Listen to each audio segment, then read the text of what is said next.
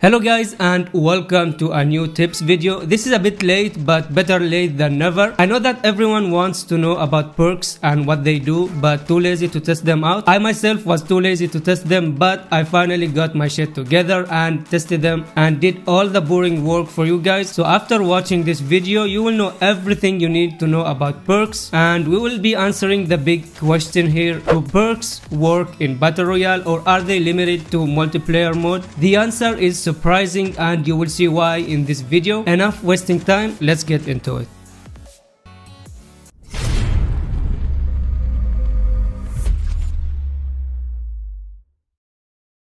I'm gonna start this video by answering the main question: do perks actually work in Battle Royale?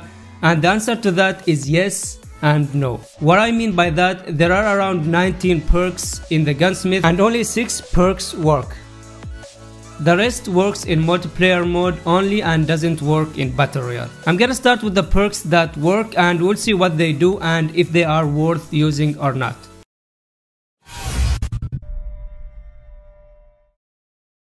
We'll start with the FMJ perk. Most of you are familiar with the function of this perk because there has been an attachment in multiplayer mode with the same name and the same function since the start of the game. This perk has penetration, and if you equip it to your gun, it will deal more damage to enemies behind cover. You can equip this perk to all guns except shotguns. First of all, we'll try to hit the enemy with an AK-47 that doesn't have FMJ perk equipped.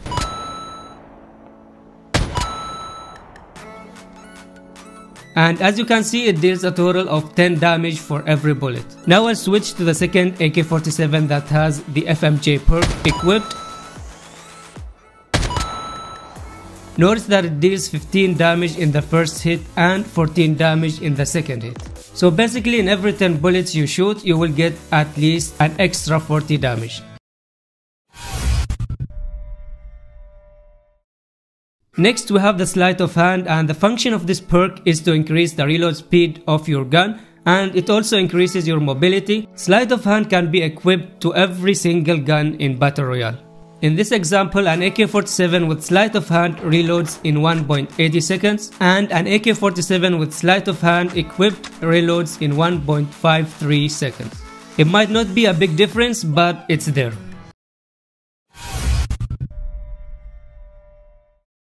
After that we have the long shot perk, which basically increases the range of your weapon and allows it to deal more damage at longer range. This perk is limited to assault rifles only. In this example you will notice that an AK-47 without long range perk deals 21 damage. On the other hand, an AK-47 with long perk deals 24 damage. So that's 3 damage difference, and for every 10 bullets you will get an extra 30 damage. Of course it changes depending on the distance to your enemy. Next we have the wide hipfire perk, and the function of this perk is to increase the hipfire accuracy whenever you jump or slide. The wide hipfire perk is limited to SMGs only and cannot be used on other guns. So in this example we have a cordite with wide hipfire equipped on the left, and on the right we have a cordite without wide hipfire perk. And you can clearly see that the perk actually activates, which is indicated by this icon that pops up whenever I jump. However, I don't really see much difference between the two guns. It's like it doesn't have any effect. Now we have the bullet return perk. This perk will return bullets to your gun after you kill an enemy, but keep in mind that it's based on chance. Sometimes you get extra ammo and sometimes you don't. The bullet return perk is limited to sniper rifles only. In this example you will notice that I got 1 extra bullet right after I killed this enemy.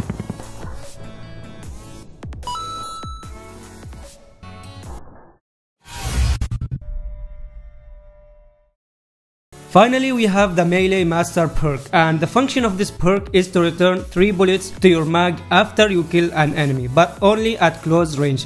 And if I had to guess the distance, it's no more than 3 meters, but I'm not 100% sure. The melee master perk is limited to assault rifles only. This is a quick example to show you how this perk works. As I have this perk equipped to my AK-47, notice that I got 3 extra bullets to my mag right after I killed this enemy.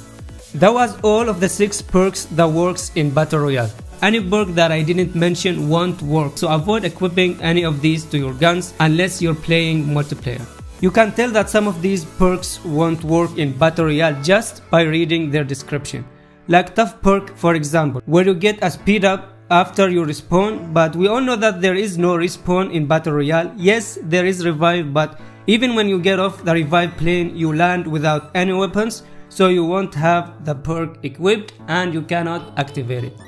But before I end this video, we will test one of the perks that doesn't work, just to show you that I actually tested all of them and I don't think I made any mistakes, but in case I did or in case I'm missing something, then let me know down in the comments. I'll go with the empty reload perk. This perk is limited to LMGs and it's supposed to reduce the reload time when your ammo is low. In this example, we have an RPD with empty reload on the left and RPD without empty reload on the right. And as you can see, the reload time is the same. After we saw all the results of the tests, I'm gonna answer the second question of this video. Is it worth to equip perks or is it better to equip an attachment instead? Honestly, I don't think it's worth it. Sleight of hand has a very small effect that you won't even notice. Wild hipfire is pretty much useless.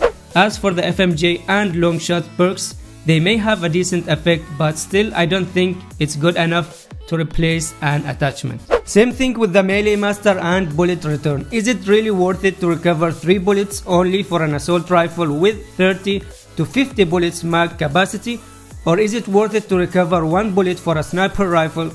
I don't think so. I'd always go with an attachment instead, as it gives more value. In the end, it's up to you. You saw all the results and you can decide if you want to equip any perks or not, depending on your style of play and what weapons you use. So another question arises here. Why did Activision add these perks if they are useless? It's so confusing, especially for new players. This is not okay.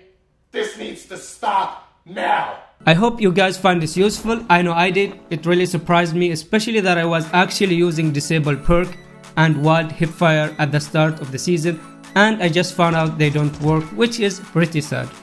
Kindly consider leaving a like, and if you're new, then subscribe, as I post a lot of tips and gameplay videos. Love you all, thank you for watching, and see you in the next video. Peace.